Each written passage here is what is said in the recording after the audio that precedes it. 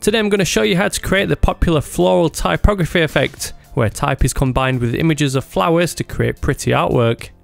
We'll begin by producing a composition of floral illustrations, then add the type and erase specific portions of the artwork to make it seem like the flowers surround the text, with some petals and stems appearing on top and others underneath. To enhance the effect, I'll then show you a clever shading technique that helps to add depth with slightly more realistic drop shadows. In order to create this effect, we first need some floral assets. These could be flower photos that have been isolated from their backgrounds, drawings or illustrations. I'll be using a ready-made set of vintage flower graphics by Eclectic Anthology in this tutorial. They're only $7 and there's 5 sets to choose from. I'll put links in the description to them all at Design Cuts, where you can get up to 50% off. I went with pack number 3 for my artwork. So to begin, open up Adobe Photoshop and create a new document. I'm using a canvas of 3000 by 3000 pixels at 300 ppi, but yours may vary if you're building a poster, album cover or whatever. Open up all your floral assets into Photoshop 2. Go to Select and All to make a selection, then Edit and Copy. Close the image and paste it into your main canvas with Edit and Paste.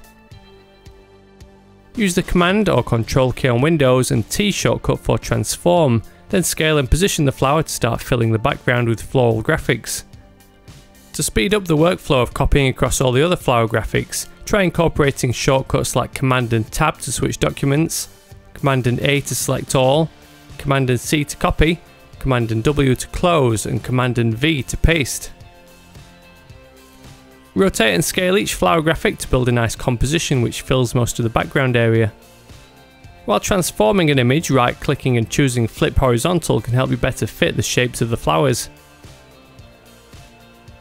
If you run out of flowers, duplicating existing images can help to fill in any remaining space.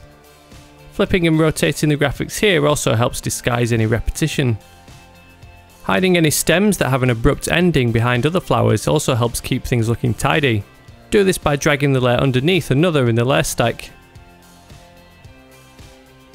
Select the topmost layer and then hold Shift and click the bottom flower layer.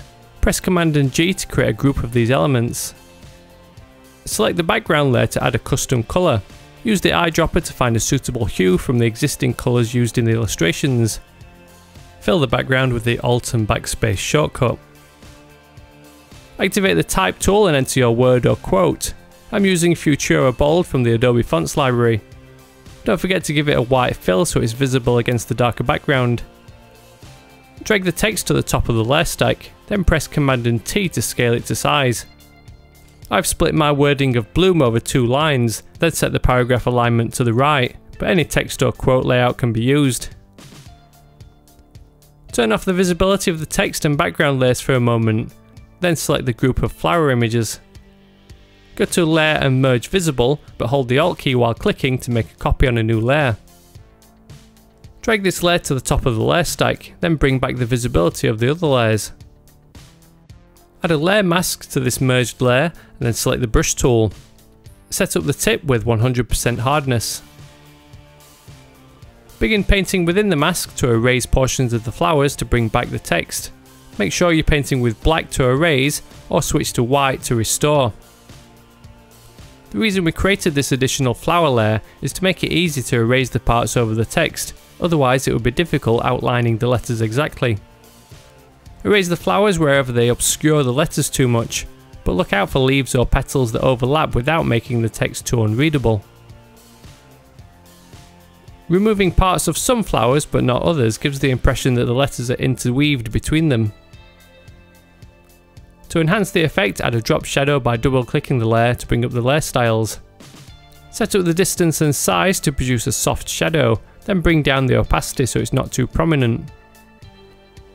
To create a slightly better looking drop shadow effect, and to remove the unwanted shading on the areas that have been erased, right click on the drop shadow effect and choose Create Layer. Select the new drop shadow layer and press Command and T. Right click and choose Warp, then bend and stretch the shadow, keeping an eye on the areas that overlap the text. Adjust the shadow so it looks like those overlapping leaves and petals are lifting from the screen. To remove the unwanted shading, add a layer mask and fill it with black to erase everything. Then use a white brush to bring back the shadows on just those areas within the letters.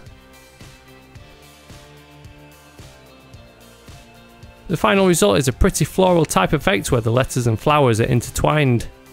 If you enjoyed the tutorial or learned any new tips, a like on the video would be really appreciated to help spread the word. Subscribe to my channel to see more of my content, and head over to spoon.graphics to download all my free design resources. As always, thank you very much for watching, and I'll see you in the next one.